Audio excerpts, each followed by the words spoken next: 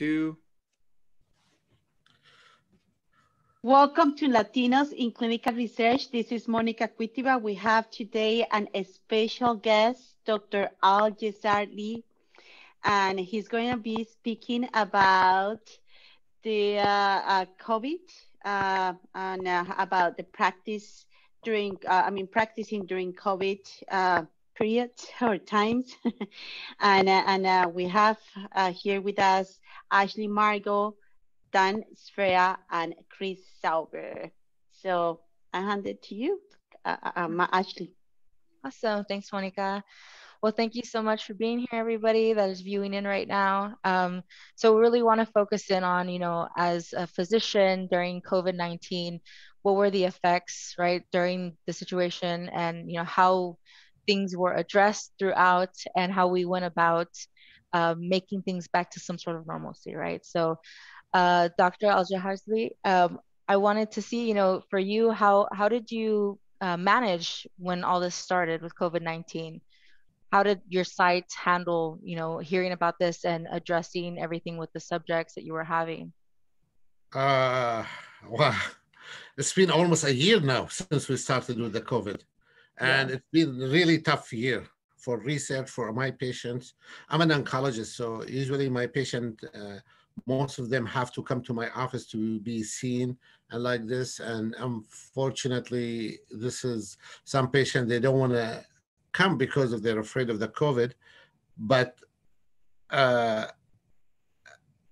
eventually they will come because they need to be treated with the treatment that we provide only in the professional area with the professional staff. It is difficult from the beginning how to start and like this, but I think there is a lot of guideline that came out regarding handling the situation, which is like wearing the PPE and the social distancing, which we've been doing this. We've been doing some monitoring virtually by seeing the patient, us, and then updating the records and everything and uploading it to the cloud. So we've been doing like site initiation virtually and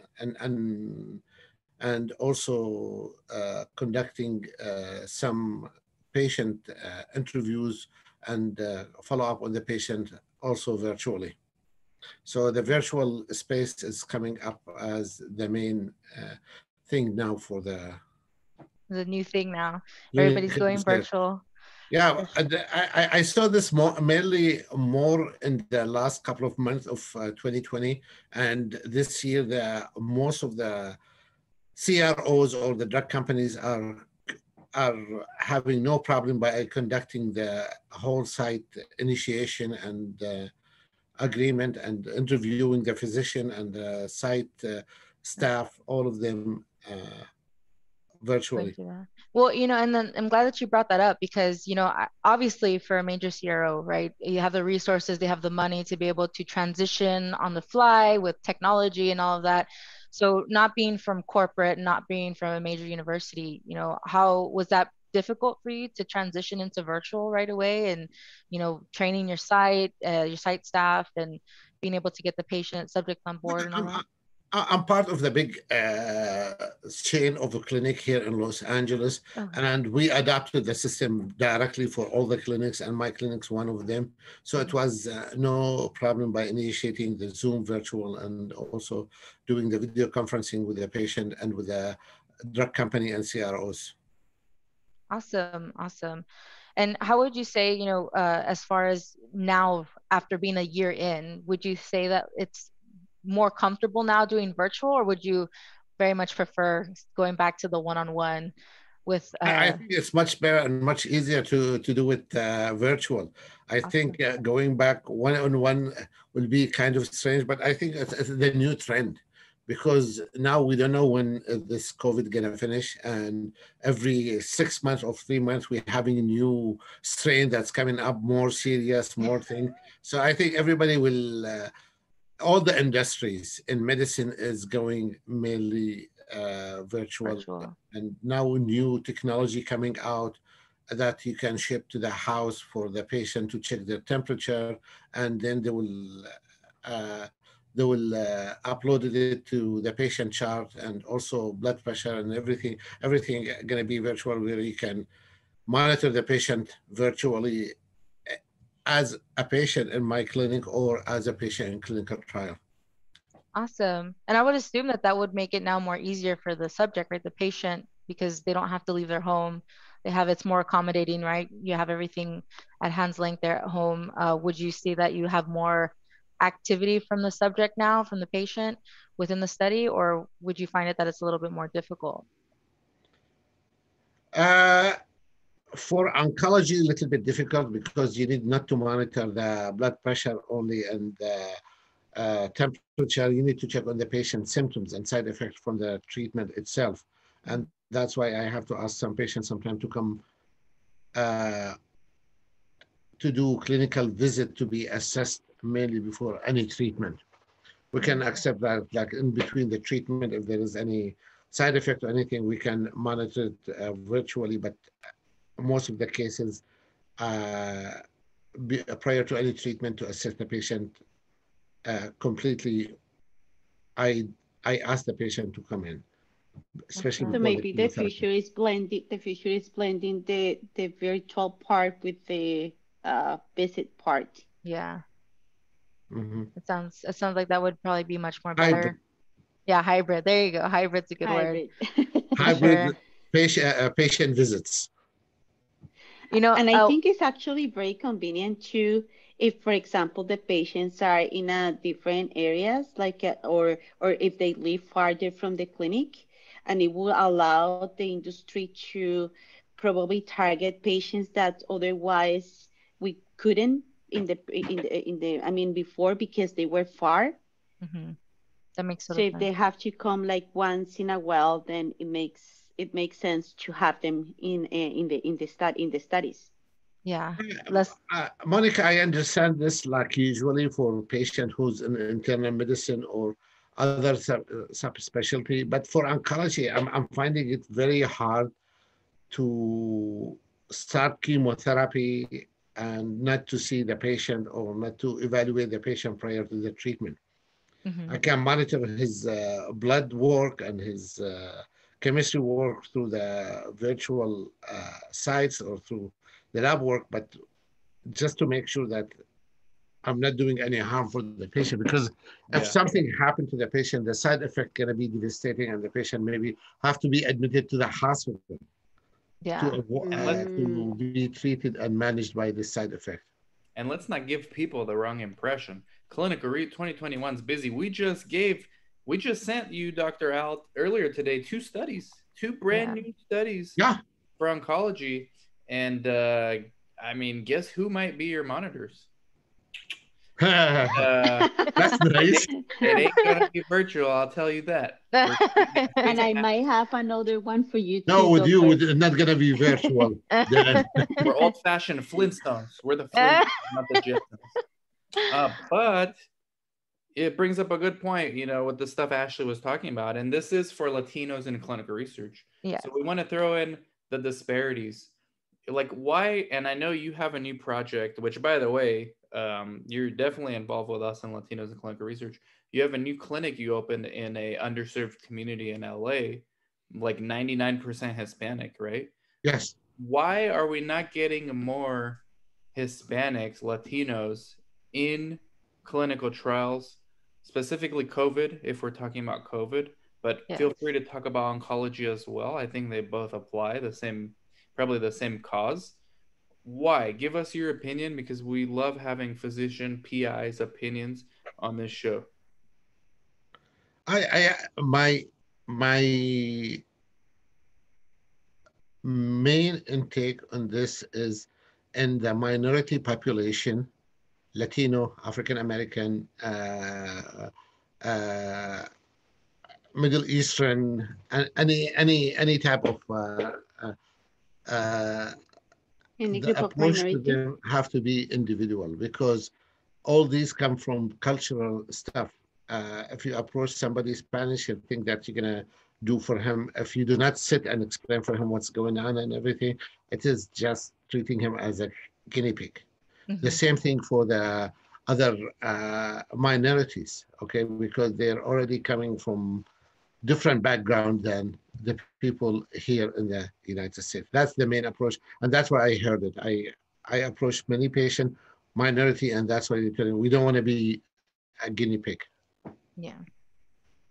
So definitely, the need for like resources and teaching and like deeper understanding to provide to the patients and the subject so that they know what, they're getting involved in and that they're also being considered through the process. It's not just, okay, well, we need you, please, come in. You're actually addressing an issue with them and making sure that they feel comfortable, right? What? That's what I said is like patient part. The other part is the physician part. Mm-hmm. Physicians are too busy and they do not have, you see rarely a lot Spanish physician in the clinical trial. Okay, because they work and they're very busy, they're very, have a lot of patients to see and they do not have time to spend with the patient to discuss about a clinical trial per se. Okay. Yeah. Clinical trial, you need to bring the patient, sit with him, explain for him the protocol, the consent, and everything as a physician, as a PI. Okay. And then you start the consent process and consenting the patient. If you don't spend time enough to make him understand what's going on, I don't think the patient will sign up, especially for minorities. Mm-hmm. That makes up a very good point. So, and again, with the resources, right? Making sure that you have your staff that can be able to facilitate you as best as possible, be able to step in to make the process a little bit shorter for the PI so that, it can assist with consenting the subject and making sure that, again, we're addressing them within their language, right? And making sure that it's being done thoroughly, but also giving time for the PI and making sure that all bases are being covered. So, I mean, that's personally why I like Latinos in clinical research. I feel like what we're bringing to this sphere in clinical research is shedding a light on this aspect, because I don't think a lot of sponsors or CROs understand that this is a big issue, right? And getting physicians like you coming on here and speaking about it, it's really good and it's important. I don't know if Monica, you had some exposure, understanding about, some of your sites that have the same issue. I'm Yeah. sorry, Monica. Sorry. Yes. No, no, no. Go ahead, doctor. Finish. No. Go ahead, Monica. I'll follow up on that. So yeah, I mean, obviously, there is a huge need, especially because the sponsors don't understand quite well the need of all this, and then also because, uh, I mean, we hear everybody that wants to bring minorities and wants to bring diversity to clinical trials, but at the end of the day, everything just it's just like words. We don't see actually anybody. Um, doing Moves. really something that helps, especially the sites, because the sites are the ones that at the end of the day are bringing these patients in. And sometimes we have the patients and we have them ready to go in the study. We know they qualify, they meet all the criteria, but then we don't have any materials to work with them. Like we don't have the ICF translated on time. We don't have like flyers or marketing material to inform these patients about it.